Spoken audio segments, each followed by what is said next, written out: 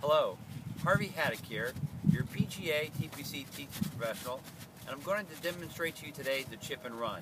And what I have here is I'm on the first hole, and I'm sitting about 60 yards from the flag. But what I want to try to do, instead of taking my wedge and flying it all the way back to the hole, I'm going to use my 7-iron, and I'm probably going to fly this ball just shy of the green and let it run the rest of the way back.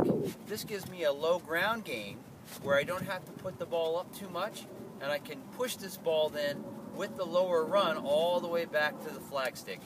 Let me give you an example of that. 7-iron slightly gripped down for a little bit of control. Ball off the right foot. Handle ahead. About hip high with the backswing. And then a nice solid contact with the ball.